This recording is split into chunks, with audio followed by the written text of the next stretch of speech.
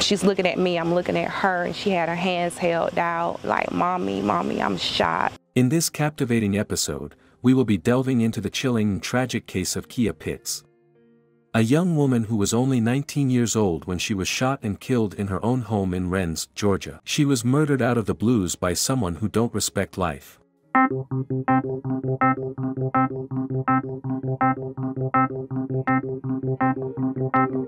Khia Pitts was born on August 16, 2004, in Augusta, Georgia. She was the daughter of Sharika Pitts and James Shields. Her mother described her as a very lovely young lady. They were best friends and they can be seen together on different occasions on social media.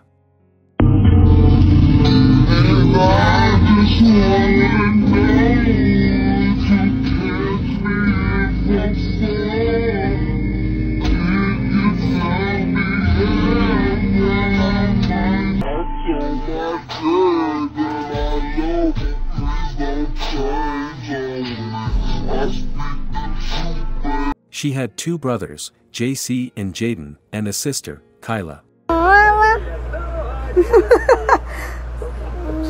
Thank you.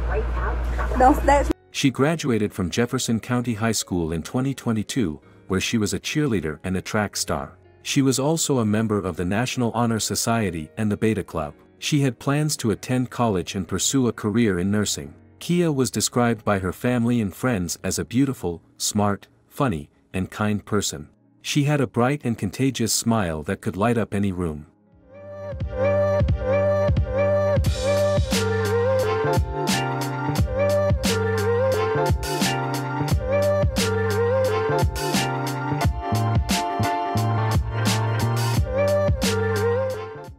She loved to dance, sing, and make TikTok videos. She was always positive and optimistic and had a strong faith in God.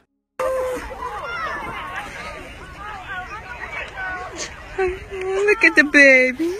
She was very close to her mother, who called her my baby girl. She was also very protective of her siblings, especially her younger brother Jaden, who has autism. Khia had just celebrated her 19th birthday on August 16, 2023. She had a party with her family and friends and received many gifts and messages of love and appreciation. She seemed happy and excited about her future. Little did she know that her life would be cut short just 10 days later. On August 26, 2023, around 1 a.m., Jefferson County Dispatch received a call about a gunshot at a residence on Washington Street in Rennes. When the authorities arrived at the scene, they found Khia lying unconscious inside the house. She had been shot in the chest. She was rushed to Augusta University Medical Center, but she did not survive. The Georgia Bureau of Investigation, GBI, was called in to investigate the shooting. According to Special Agent in Charge Pat Morgan, there were several people inside the house at the time of the incident, including Khia's mother Sharika Pitts, her boyfriend Antonio Johnson, and some friends of Khia's.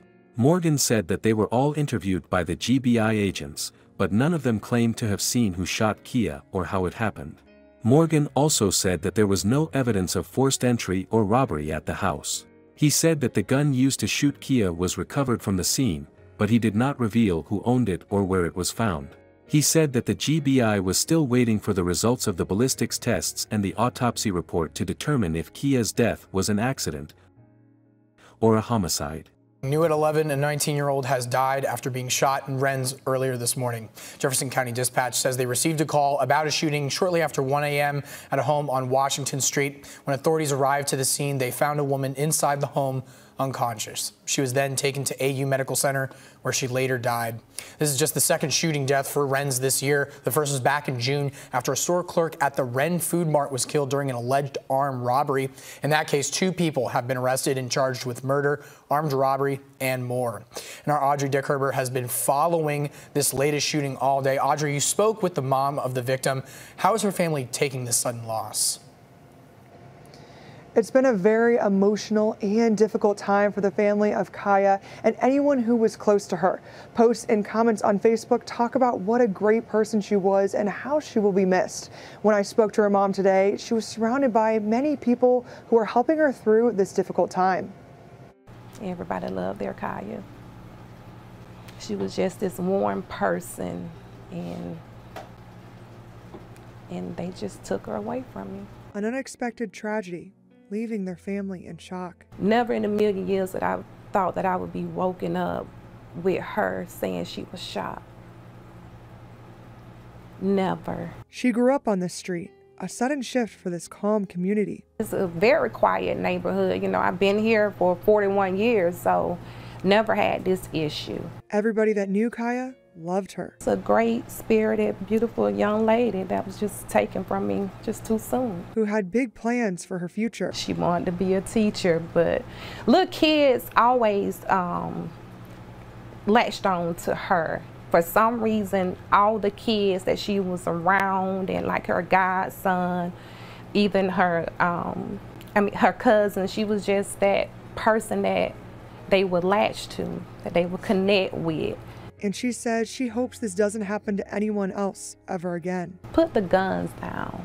Put the guns down. We have to come as one and as a community and stop this gun violence because it's getting out of hand, especially for Jefferson County. Now she is holding her family even closer, but says nothing can replace Khia and the bond they had. She will be missed. As of today, September 7th, 2023, while writing this harsh true story of Khia Pitts, no arrests have been made in connection with Khia's death. The GBI has not released any updates or new information about the case. The investigation is still ongoing. Khia's family and friends are devastated by her loss. They are demanding justice for her and answers from the authorities. They are also questioning the credibility of some of the witnesses who were at the house that night. They believe that someone knows what happened to Khia and is hiding the truth. Khia's mother Sharika Pitts posted on Facebook, "People are selfish and inconsiderate. As a mother my heart aches and we all are crying about this one. We are praying for you Sharika Pitts JC behind you sleep in heaven beautiful Khia Pitts." Khia's brother JC Shields posted on Instagram, "I love you, sis. You didn't deserve this. I'm so sorry. I couldn't protect you. I'm so sorry this happened to you. I'm so sorry you had to go through this pain. I'm so sorry you're gone. I miss you so much sis. I wish I could hug you one more time. I wish I could hear your voice one more time. I wish I could see your smile one more time. You were my best friend, my role model, my inspiration, my everything. You were too good for this world, sis. You were an angel on earth. Now you're an angel in heaven. Watch over me sis. I'll make you proud. I promise to rest easy sis. Rest in peace Khia Pitts." Khia's friend and former cheerleading teammate Jada Johnson posted on Twitter, "Life is literally so short and you never know when you'll be left in a situation left with so many what's who's where's and why's. Khia Pitts rest easy pretty girl. Gone way too soon. I honestly don't understand this life thing." Many other people who knew Khia or were touched by her story also expressed their condolences and tributes on social media.